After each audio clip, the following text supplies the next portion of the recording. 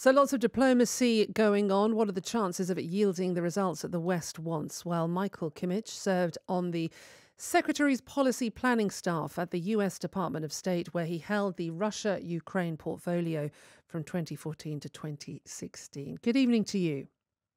Good evening. Before we start and get your views on what the latest developments are, tell us what being on the Russia-Ukraine portfolio for you meant. What did you do exactly? Well, our job was to peer about 6 or 12 months into the future and to offer the Secretary of State good ideas, hopefully, for making progress on his agenda. And clearly, that was a very active time with everything that was going on in eastern Ukraine. What were you suggesting at that time? Well, it all feels a little bit like a more innocent era, although it was challenging enough at the time. The focus then was really on diplomacy, what was called the Minsk diplomatic process to manage the conflict between Russia and Ukraine. And then it was also very intensively on the question of reform within Ukraine, the creation of better political institutions there. Could you ever have seen this coming? Clearly, that's what everybody wanted to get towards. They wanted a diplomatic solution, and hindsight's a wonderful thing. But many people saying if there was a stronger message or action taken prior to this against Putin, then maybe we wouldn't have got to this point. Well, it's certainly a legitimate argument to entertain at the moment, but we never saw anything like this coming, not remotely. We knew it was a serious conflict. We knew that there were high stakes on both sides, but it's also the case that after 2015, when the active fighting ceased, you have about a 7, 8 year period in which not a great deal happens. Of course, it's just exploded right now, but it was possible, I suppose, to believe that this was a semi-resolved conflict. Mm. From what you've heard from the Russian side, is any kind of is any kind of climb down possible? If you were still involved in that part of the world, in hearing it from both sides, what would you be saying?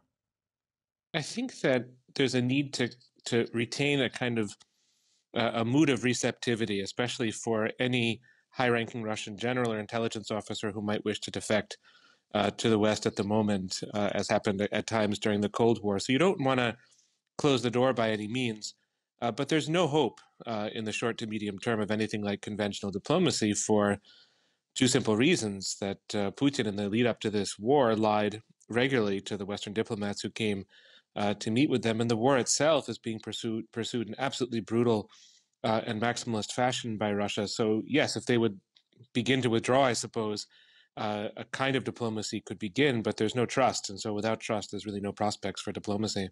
And when do we get the trust back, if ever? Because you look at this and think, well, surely there has to be a way out of this for both sides, because the alternative is not something you want to contemplate. So how can that trust be rebuilt when you're dealing with a partner who does not tell the truth?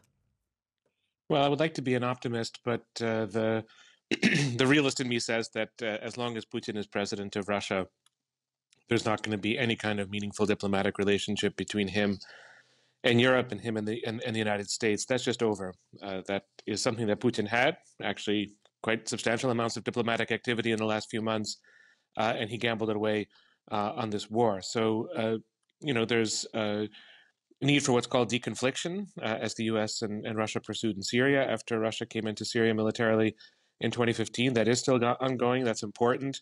But otherwise, it will just be a low-grade conflict, and hopefully it will stay at that. But it could well become a wider regional or even a world war, what we're facing at the moment.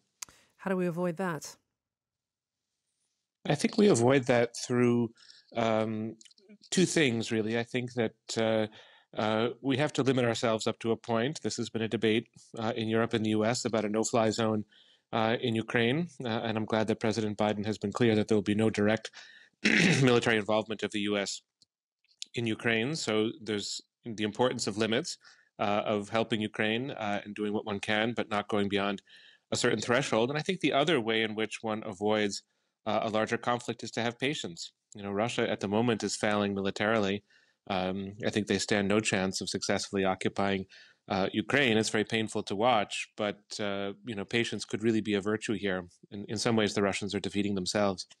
President Biden has his State of the Union address this evening. How should he explain this? defend the UK's position in all of this, or some might say inaction in all of this? How should he put it to the American people what's going on? There have been a lot of forceful statements from British, European, American leaders on the crisis, but there hasn't been a story so far that's been put forward. And that, I think, is President Biden's job this evening, is to go to Congress and to really narrate what's happened in the last couple of months. How do we arrive at this crisis? What are the objectives? And most importantly, what are the principles at stake? You know, principles of stability and security on the one hand, but also principles of self-government and democracy on the other. It's like, I think, impossible to observe this and not be impressed with Ukraine's President Zelensky and to be impressed with what he's fighting for. I think Biden really needs to put that into words tonight and to deliver it as a coherent, vibrant, and inspiring narrative.